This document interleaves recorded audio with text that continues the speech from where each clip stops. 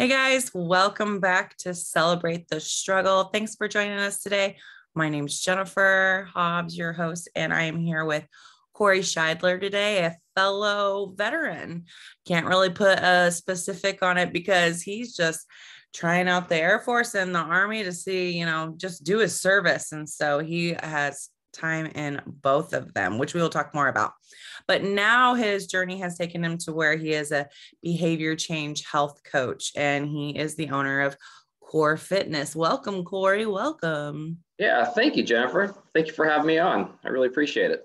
Oh, and I appreciate it as well. And I absolutely love the title Behavior Change Health Coach because, from what I know, and I know you're probably far more educated in it and experienced, but when it comes to health and life changes, that's all about behavior. That's not just about fitness. So let's back it up a little bit. As I was mentioning in the introduction, you were in the Air Force and the Army. So kind of share with us your journey and kind of where it started. Anything you want to share with us, like how it's gotten you to this point, and then we'll talk more about now and what things look like for you and the people you are serving and how you're making a difference nowadays. So tell us a little bit about your journey and what's brought you to this point.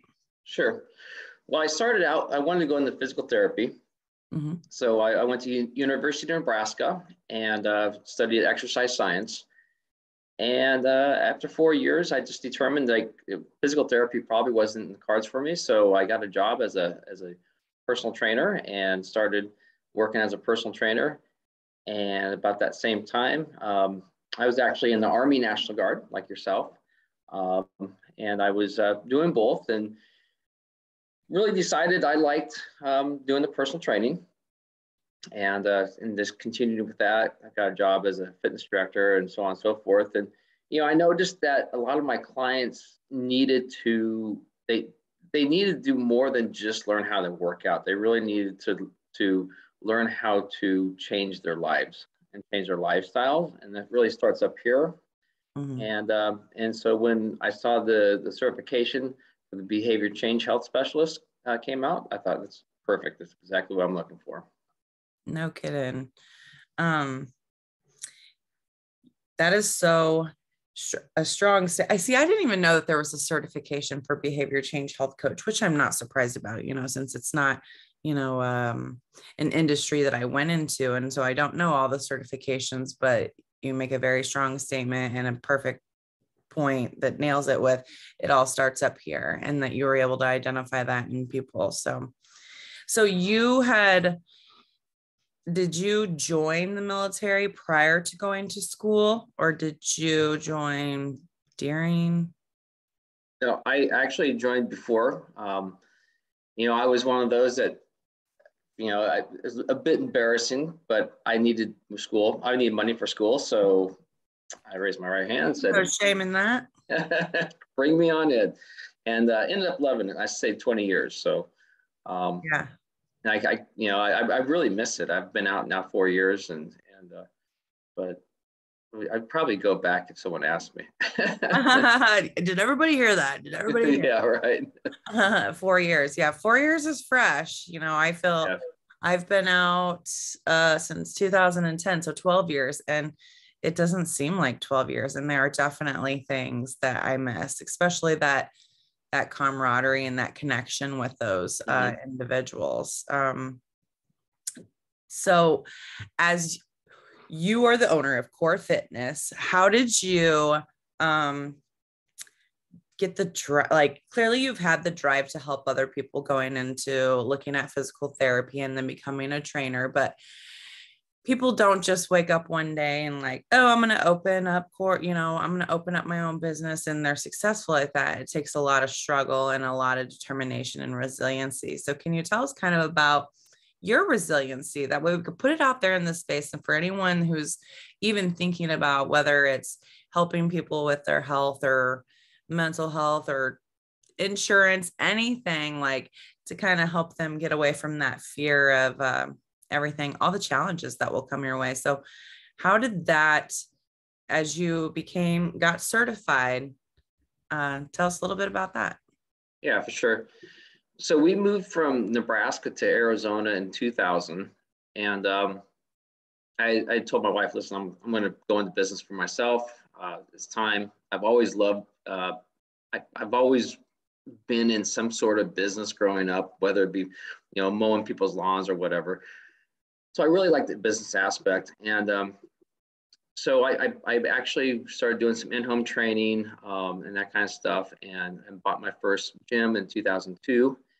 And that was fall of 2002. And 6 months later, we got the call to go to Iraq. And so here I had this, this business I just bought. I think I had 3 employees at the time. And I had to basically say, here you go, wife, and here you go, father-in-law, and this is yours to run. And luckily we didn't make it across the pond for one reason or another. We weren't meant to be there, but I was gone for about 6 months, and that was the start of the of my gym, and it made it really tough. It was, yeah, I mean, really had to dig myself out of a hole from the start. Mm-hmm. And how did your wife and, you said father-in-law, how'd they feel? Father-in-law. Were they weren't so happy about it. But they did it, and they did a good job, so everything turned out just fine. Yeah. Wow. I can't even imagine. Here you get oh man, to get that phone call, getting mobilized. I wouldn't even, all that. Okay, let me slow it down. I do that a lot.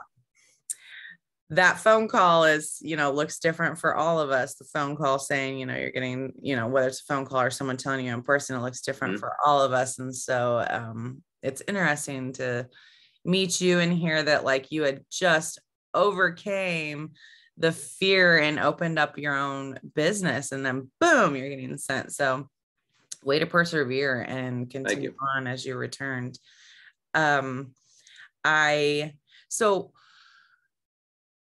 having this behavioral change focus, what does it look like when people come into Core Fitness? What does that look like for them? Because clearly it's not just, a workout wrote up on the dry erase board. If someone, it's interesting that Nebraska and Arizona is a part of your journey, because they are both a part of mine as well. Oh, cool. I know. And now I'm in Illinois, but if someone comes into Core Fitness in Arizona, and they know how to work out, but they come to you because they know that they are totally mind screwing themselves and they're just not in a good place. Their behavior definitely needs change and their mindset needs change. So what does that look like for them if someone comes in and they seek your guidance? Yeah, so I mean, if they're looking for coaching, I'm going to find out what they want to do, what are their goals. Obviously, that's first step we got to figure out is which path are we going to go on. And I really want to find out where they are in that path. There is something called the trans-theoretical stage of change model, and basically there's a lot of the original trans-theoretical change model had 5 steps. I think there's really 6. Step 1's pre-contemplation. Those are the people that probably are not going to come to me yet. Those are the people who are like, no, I don't want to change. I have no desire to change, right? And then there's contemplation. There's people that are in contemplation. Those are the people like, yeah, maybe one day, right? And then there's preparation. So the preparation stage is probably where I'm going to see someone where they're like, yeah, I'm looking at different programs, and it might be yours, it might be someone down the street, but they're just trying to find what's a good fit for them. And where we probably will start working is in an action phase. So that's the person actually, making a big commitment towards me and towards themselves, most importantly, and actually starting the program. And the action phase could last like 6 months. And then after the action phase is the maintenance phase. And the sixth stage that I think is important to note is relapse. That's a good point. Put that in there. I mean, that's reality. Yeah. So, a little story. I wasn't always the healthiest person, I wasn't, I wasn't born a personal trainer. And I used, I used tobacco up until about age 30.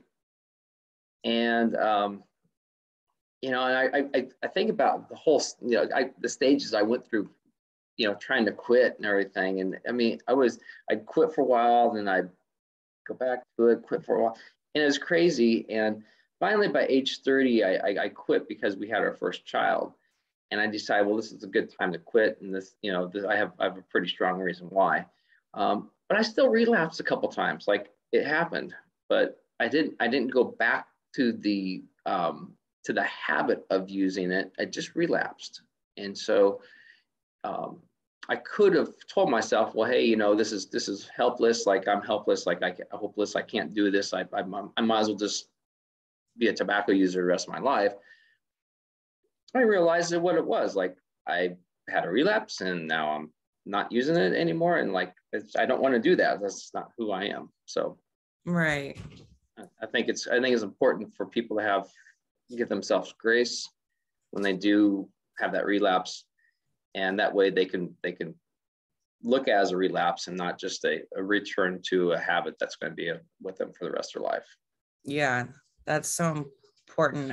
I love that you identified that yourself, because that's reality in real life, and it's not something to give up on. And I'm glad you didn't give up. Yeah, thank you. I'm kind of jumping around here because I Sure. had wrote down something that I was going to ask you about.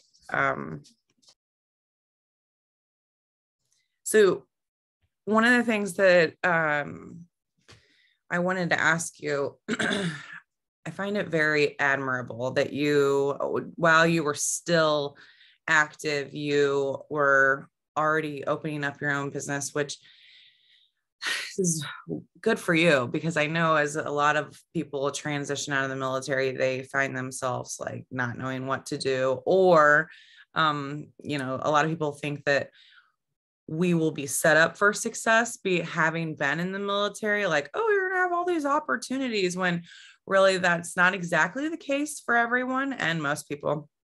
And so I wanted to know, like, since you had already went through all these efforts of opening up your own business and clearly where your passion was, did that help the transition from the military? Or did you, because I know transition from the military is definitely like a hot topic, like a very difficult thing for a lot of people. Did it help your transition, or do you still feel as though the transition from the military is challenging in its own, even if you're already set up with your own business after?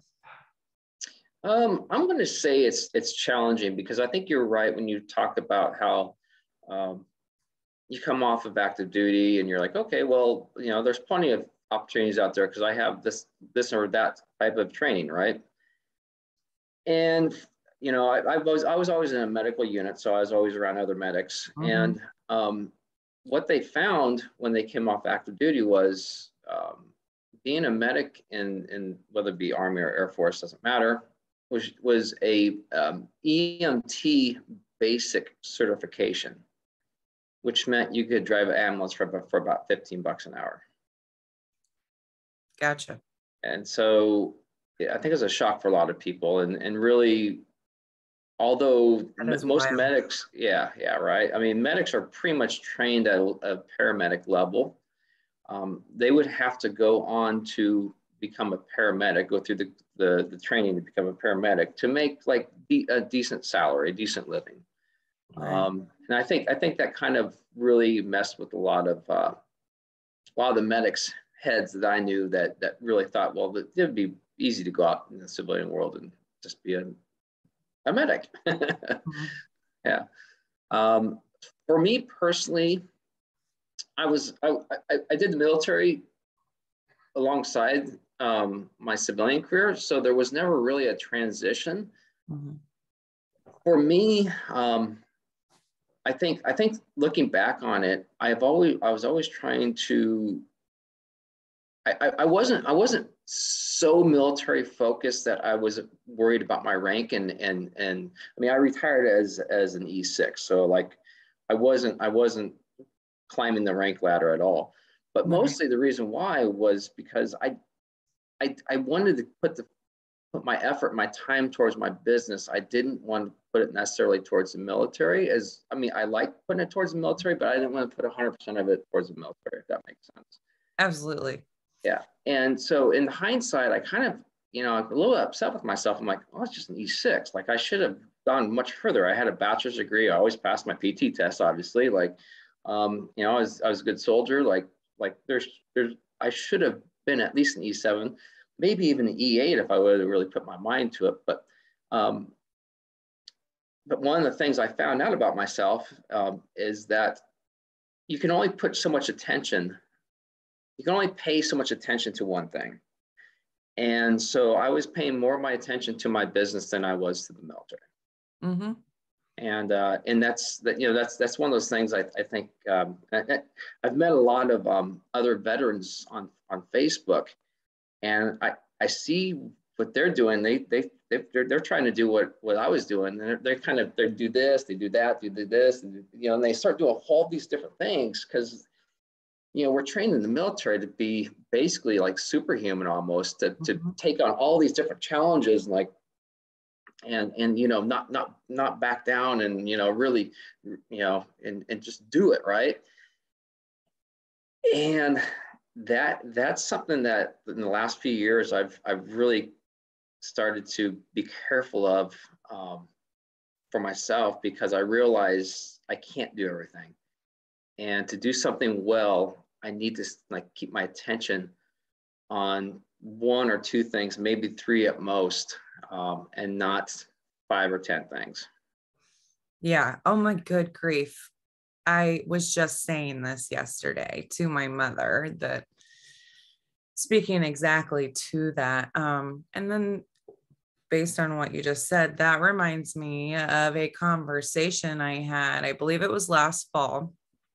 And I was talking to a stranger. It was at a vendor event where I was posted up with my book. I published my first book last summer. And so I was there with my books, and I had to swoop over and get this adorable wallet, of course. So as I'm purchasing this wallet, I was chatting it up with this lady, and she was telling me about her sister-in-law. And basically it was one of those conversations where very, very fantastic, kind woman, but she had made the point, said, yes, I think my sister-in-law has PTSD because she doesn't like fireworks and she's jumpy.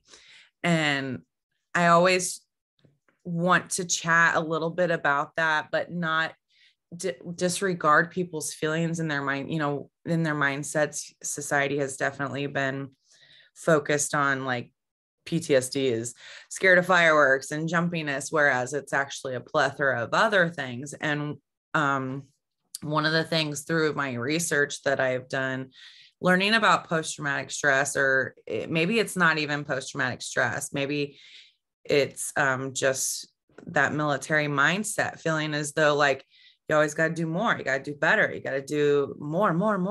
And so I had pointed out to her in that conversation that like one of the things that I've noticed that I had recently talked with someone in November through the Lone Survivor Foundation. It was one of the counselors. They were talking about how that is a characteristic of people who struggle with that, to just always feel as though they need to do more, they need to serve more. And that was really interesting to me. And I love that you bring that up, because that is a real thing. So as far as core fitness and how people can get some help and guidance from you, is it outside of people that live in Arizona and live close to you and the people that can come in there, what kind of guidance can people outside of Arizona get from you? Like if they follow you on your social media, which I already know the answer to this, will they learn from you and be able to just get motivation, support, guidance, education? For sure. So there's several different social media platforms. Mostly I'm on Facebook. If you just type in Cory Schidler, you can find me. YouTube, same thing, Cory Schidler. I'm not as much on Instagram, although I do have an Instagram account, and it's just I don't find Instagram to be quite as easy to use for me. But I have plenty of great articles and just tools that people can use for free. And if people are outside of Arizona, here's something I really want to make clear is you don't have to meet with people in person anymore. I mean, I know a lot of people like to meet people in person, but this Zoom thing is great because my reach of people I can help is I don't want to say infinite, but it's Absolutely. I mean, I can help people from a very far distance, and so there's no need to see me in person. I think a lot of people think, well, you have to be, hip to hip with your personal trainer while you're working out, and that's just not the case. Like, I have plenty of remote clients right now that they get. I think the remote clients get better results. And I'll tell you the reason why is that they have more buy-in and they have more responsibility for getting those results. Yeah, I could see that. Absolutely. Yeah. I think a lot of times when people hire me as a personal trainer to work with them 3 days a week, they're giving me that they're giving me that responsibility for those 3 hours a week, but they have all the other hours of the week that they still need to work on their habits, right? Right. And so if I just don't feel like they're as bought in as someone that's remote. Sure. And I also, if you were only doing hip to hip people next to you, then you're not going to be able to serve and help as many people. So I was kind of hoping your answer would include that, because I wasn't sure whether you did the remote opportunities, and clearly you do, and that's fantastic. I have just a couple more questions for you. Sure. So one of the things that I very much value, that I know a lot of people, and especially in your industry, is that self-care is super important and valuable, and can't help anyone else until you've helped yourself. Now, I'm assuming some of your self-care is definitely your own exercise and mental well-being, but kind of share with my listeners and those that are viewing, what do you do just for Cory and your self-care, and to kind of just build you up more, put a little bit more back in your cup? Yeah, for sure. I like to learn. I get up between 2 and 4 every morning, and that's my time to have What time do you go to sleep? Probably right around 9 o'clock. Okay, keep going. Sorry. Yeah. So I get up, I have my coffee, and there's so much good information out there, whether it be an ebook or Audible, or YouTube has a ton of just great content. I spend a lot of money on coaching programs, so I like to be coached as well as coach. But that's my time to really kind of work on my mind and my mindset, and get more education. I work out on a very regular basis. I'm not okay. So here's one thing I think about working out, and I think this is important. I don't think you have to go into the gym and crush yourself every workout.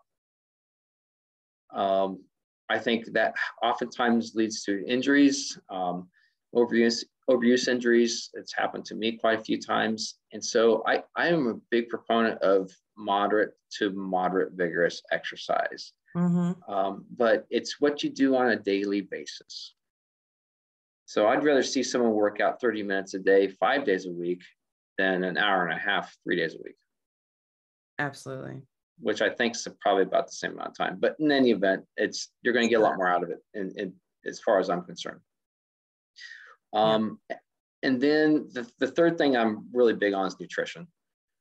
Although I'll eat the unhealthy foods, but it's more of a rarity than it is a rule. My rule is I want want to have a protein, a carbohydrate, and a vegetable for almost every meal. Yes. And that's such a huge portion of it, nutrition. You could work out, but if you have poor diet, then you're still going to feel pretty trashy. Yeah, for sure. Yeah. Okay. I had a brain fart for a minute. That's right.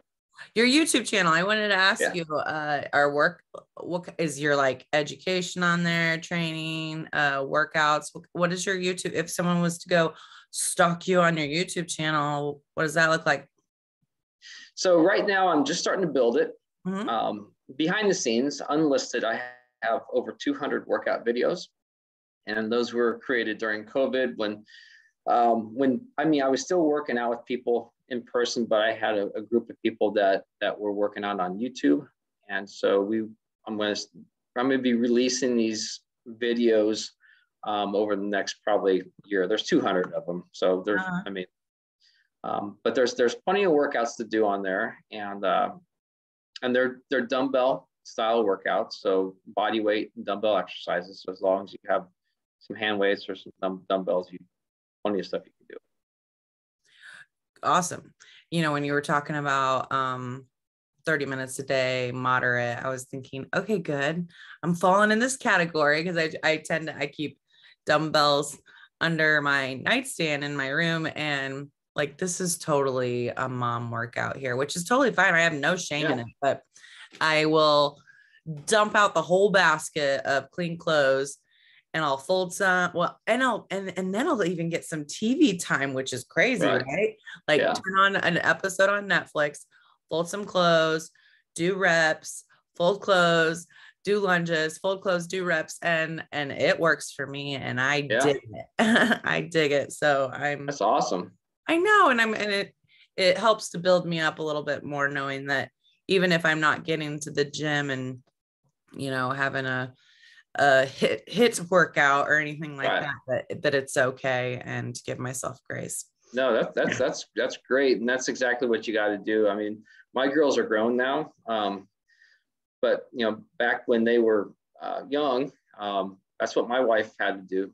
A lot of times, is just kind of to get her workout in when she could, and she's really come a long ways doing that over the course of 20 years, and she stuck with it. I'm really proud of her. My whole family, like, they all just kind of adopted this. I was just going to ask you. Yeah. It's really cool. My oldest daughter will call me from college. She'd be like, "Hey, what should I do for a workout today?" Aw, that is really cool. Yeah. And a beautiful language of love. Yeah, for sure. Okay, so here's my last question for you, unless I get off on a tangent and ask you more.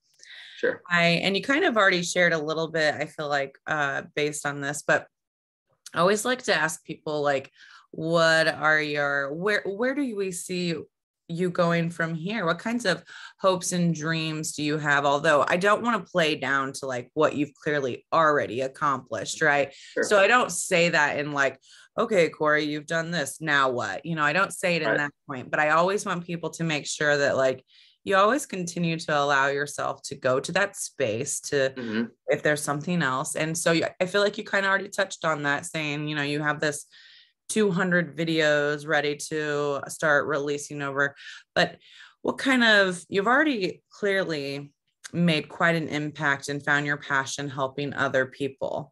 What would you, if resources did not hinder you at all, what would you like to potentially be able to tap into or see in the future for yourself, or maybe yourself in Core Fitness, or yourself in family?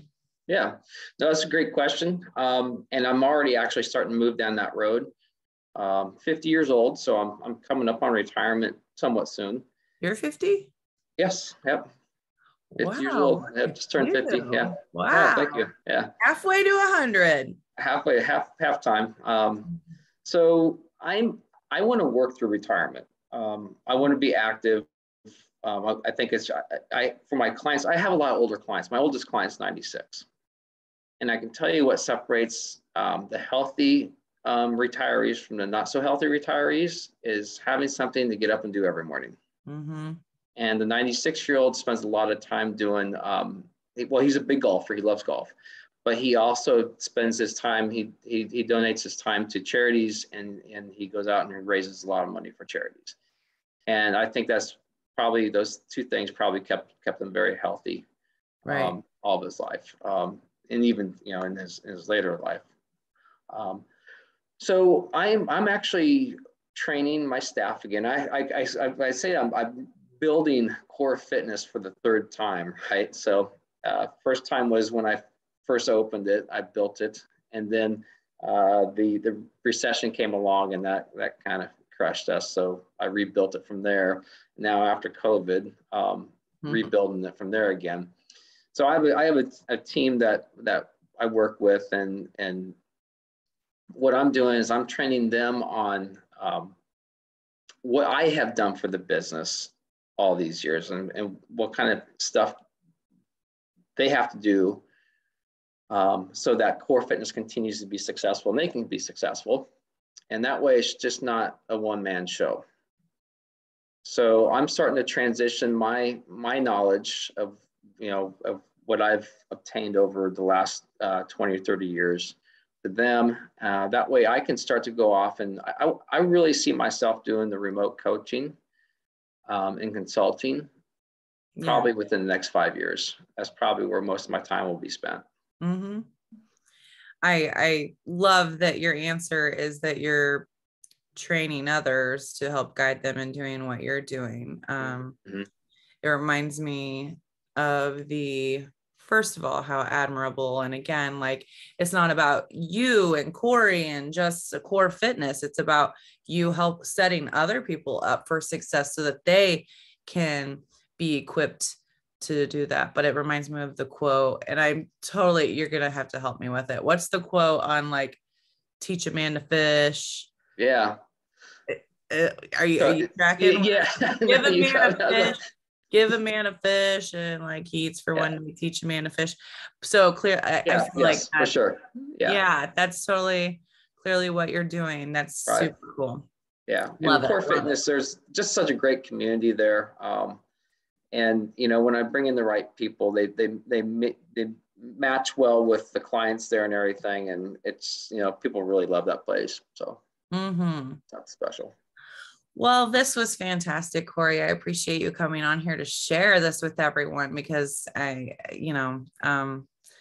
success and happiness, all that doesn't just come out of the womb, right? You, as you said, like, you've had to go through a whole lot of challenges, and if we're all, well, no, I shouldn't say that. Some of us are realistic, knowing that, like, in the future, there's still going to be challenges, and you just keep persevering through. And so I really appreciate you coming on to share all that with everyone. And that way it sends a little bit of hope to others that are thinking of whatever journey it is that they're looking at making. And so thank you for coming on to share that with us. And I'm going to put it on the show notes, but go ahead and give a little shout out as far as if people wanted to stalk you a little bit, learn from you, admire what you're doing, and take something away from it. You said Instagram, Facebook, Cory Schidler. YouTube is YouTube Correct. Under Cory Schidler or Core Fitness? It's under Cory Schidler. Okay. Yeah. Anything else that you want to throw in there? And if you forget, that's fine. We'll still put it in the show notes. No, that's all right. I mean, and if you want to contact me, you can always call or text me at 480-620-3000. And if you don't remember the phone number, just type in Cory Schidler into Google. Like, if you can't find me, then look. Perfect. Well, thank you so much for your service. You're welcome. Thank you. That's impressive. And keep it up. Way to go. Keep serving others and continuing to, you said it was trans-theoretical what? Trans-theoretical change model. I dig it. Well, thank you for educating me today and others, and coming on here, I would say, to get comfortable with the uncomfortable because, talking about the struggles is uncomfortable, but the happy parts is just so fun to talk about. So thanks for coming on today, and good luck with everything. Look forward to seeing your hopes and dreams come true. Yeah, thank you. Thank you for having me on the podcast. Absolutely.